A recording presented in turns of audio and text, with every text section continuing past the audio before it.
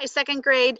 Today is the lesson for math for Tuesday, April the 7th. Okay, it's actually Friday. I'm sitting out on my back deck. The kids are playing and doing some fun stuff. So we're going to take a look at our video for today. Today we're talking about measuring in feet and yard. Okay, so bring our video up. Foot and yard. We are going to look at more ways to measure using inches. We can measure in feet. A foot is equal to 12 inches. We can also measure in yards. A yard is equal to 36 inches. Sometimes we need to measure in feet. Other times we need to measure in yards. It all depends on what you are measuring. These children are measuring a rug. I have 1 yardstick, which is 1 yard. I have 3 rulers equaling 3 feet. My 3 feet equal your 1 yard. They need more feet or rulers to measure the rug than yards or yardsticks. Do you think we will need more yards or feet to measure a school bus? We need more yards to measure a school bus. To measure a desk, do we need more yards or feet? We need more feet to measure a desk. All righty, so that's our math lesson for today. We're talking about measuring in feet and yards. And so once you've watched that, you're going to actually do some measuring. So in Seesaw, here's our activity. It's all set to fall into your inbox at 7 o'clock. Remember, you click the add response button. Okay, and here is your paper.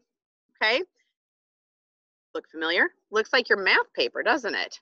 All right, so if we take a look here, it says find the object, estimate the length, and measure each object in feet or yards. Well, look at what I can do here. I think that book, if I press the text bar, that book is probably about 1 foot. So now what I'm actually going to do is I'm going to make this, I'm going to move my box, make it a little bit smaller so it fits on the line. Yes, my dear old eyes will probably be able to read that. I'm going to move this guy over here, and then look, I've answered my first question.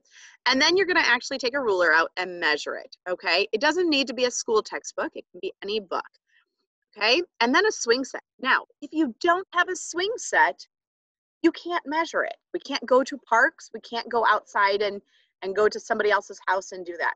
So for a swing set, all you need to do is put about how many yards you would think that would be. So I'm going to go ahead and do that one with you here as well. I think that one would probably be, if I really think about it, that one looks pretty big. I would say 3 yards. Okay, so once again, make my box a little bit smaller to fit on the line. Move that guy down here. And looky there. There's my answer. Now if you have a swing set, measure it, okay? Now these ones you can measure, okay? About how many yards do you think your car is, or your parents' car? A football. If you don't have a football, just do a regular playground ball, okay? What about a mailbox, okay?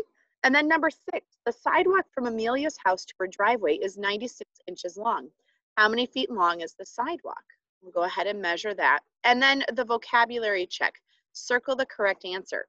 1 foot, well, looky here. If I go down here and I pick my pencil, 1 foot is the same as, well, circle the correct answer. A foot, that would be 12 inches. So then we circle that.